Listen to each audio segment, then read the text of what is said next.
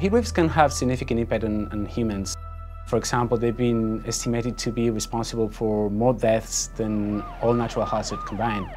They also affect other animals, they affect agriculture yields, infrastructures, and all these impacts, they come with a cost. For example, the loss of revenue due to businesses that don't have electricity backup, repairs to damaged infrastructure, increase in the demand of public health services, and in general, the loss of productivity can cost millions just in a single day of heatwave. We know that heatwaves have already changed in the last century. More frequent, more intense, and longer heatwaves in much of the state.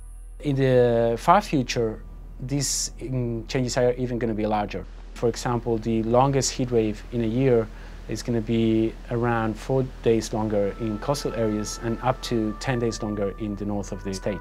Not only are we going to have longer and more intense heat wave, but we're also going to have many more days of temperature above 40 degrees Celsius in much of the state. We know that there are industries like farming and agriculture sectors that are already starting to adapt to these impacts by using sunscreens to protect the crops, or by using shade infrastructures or sprinklers to keep the livestock cool and therefore more productive. The information we provide here can be used by governments to better design public health plans and infrastructure development plans.